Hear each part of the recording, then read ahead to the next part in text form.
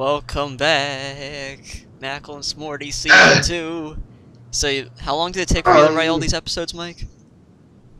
I think I spent like 3 years. 30 minutes on this. Alright, we've got Smorty on, Maybe so 30. you want to get into it What? right now? Nothing you want to say beforehand? Or I did take a break in between, like writing half of it, so maybe it was like a little longer then. Okay. So, let's dive into the world of Makal and Smorty Season 2. I've seen the face of death, and it is Makal and Smorty. Zachary's gonna go first, and I'm gonna go, then Cody's gonna read. So Zachary, you read episode 21. Okay. Episode 21, Train Drama. Smorty carves a hole through the bottom of the train with his knife. Wait, real quick. Oh my God, Mike! Hold on. Not even the first sentence. Do we all remember where we left off, though? Do you all remember where season 1 left us off? I don't really think it cares, train, Mike. be evil. No, it does, because this like goes exactly after season 1. Okay. Yeah, read it. Read it, you piece of shit. Steven's Read penis, reading it, Cody. Jesus. Steven's penis, however, grabs Smorty's arm and tries to hold him off as Makal runs. Makal makes it to the back of the train where he is stopped by Mitzi and Officer Jake. Turns out that the bear that killed Black Chris was just Mitzi in a bear costume. Officer Jake and Mitzi were both in danger of being killed by Smorty. They determine they must team up so it can be 3 against 3. Steven's penis pops in with a knife sticking out of him, stating 4. Wait, hold on, let me just scroll down a bit. Forgot where he was. Okay, Stuart pops his head out and says 5.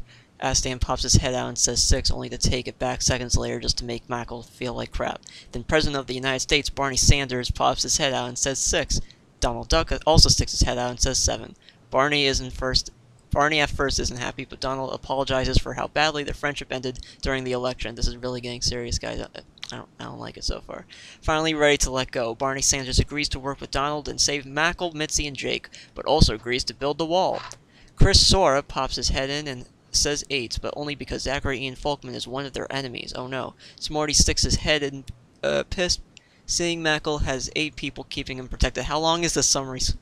But he has an army of his own. Hillary Clinton shows up and says 4, now referring to Smorty's team. Smorty calls Hillary a stupid slut because no one set her up to say 4. After this, Olivia pops her head in and says 5. Stuart's dildo amiibo pops in and says 6. Will Brower comes in and is now 7, and finally Makal's long-lost brother, Nickelback Pinsack, walks into battle, becoming 8 and betraying Makal. It is 8 on 8. The tension is real. Jesus Christ, that was What long. the fuck was that? That was all the... It was all the people joining sides, dude. Why? No, why were they like counting? counting numbers? Because, like, they said we only have 3 people. It's 3 against 3. Make that 4 against 3. So the whole like, episode is just that. them saying 4. Yep. I'm fine. Yep. I'm killing myself. If you're gonna question Makal and Smorty, you should. Let's just read on, please. Read it, fucking tool. Read it. Episode 22. The battle. The fight begins. Donald Duck and Barney Sanders immediately kill Hillary, and it's not, like, hard at all. And unlike certain characters that die in the show, she is not coming back. Smorty, with the power of Zachary and Folkman and Black Chris, makes Stuart explode. Officer Jake shoots Dildo Amiibo, causing it to explode for some reason. Will Brower grabs the almighty sword and immediately impales himself by accident. Nickelback Pinsack approaches Makal and the two have a fist fight. Smorty, with the power of all 3 spirits, manages to punch Mitzi and Chris Sora off the train into an airplane, where they decide to go on a nice vacation. Barney Sanders and Donald Duck, with the power of love, use their big epic combo move on Smorty, but it backfires as Smorty uses his ghost powers to force them out of the train into the ocean. Things have gone south real fast. Makal only has Steven's penis and Jake. Luckily for them, Jake manages to take out Olivia. I don't know. But now... Call him, man. Do you want me to call him? Yeah, same time he's coming home. Alright. Hey, I'll be right back, guys. Guys, I gotta go. In the middle of the DuckCast. So we're just going to stop recording for now? Just or? keep going. Keep going. All right. But is now trying to figure out how to destroy his brother, Smorty. It is now brother versus brother. Nickelback Pinsack fighting off Makal and Smorty fighting off Jake. Steven's penis just looks around horrified, no longer wanting to fight. He walks in between the battle and gives his big dramatic speech about friendship and how we shouldn't fight one another. Smorty, sad, stops fighting Jake and Makal, and Nickelback Pinsack hug it out. The episode ends with Jake warning Smorty that this isn't over and jumping out the window with his jetpack. Cool. Should I just read for Cody? We'll just get to him when we get to him. I guess so. We gotta keep moving anyway. So, episode. Yeah, we do have to. Episode 23, clowning around. Smorty gets a job as a clown. This being too gay of a decision for Smorty to make. I was thinking of like your name. Makal and Steven's penis know that this is either Zachary Ian Folkman or Black Chris's doing. They begin to investigate on who would be more likely. They go to Chris's old house where they ask Olivia, who is still mourning Black Chris's death, and you spelled mourning wrong, first of all, the wrong mourning, and formation into Smorty. It's M-O-U-R, not M-O-R. You're talking about I know mourning. that, but I typed really fast, and there's no like. Okay. It's not this is a big show on TBS or anything. They look through his house and come across his secret clown room. Black Chris's effect. Nice. So. Episode 24. Oops 2. Fuck me once, shame on you. Fuck me twice, shame on me. What? Makal once again must make a public apology for his statements in the previous episodes.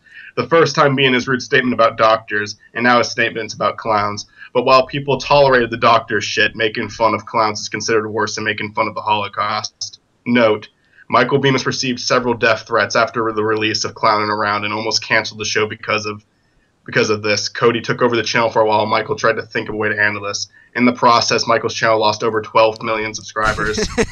Michael, your fucking it's now show the negative sucks. numbers. What, Cody? Yep. Your show sucks.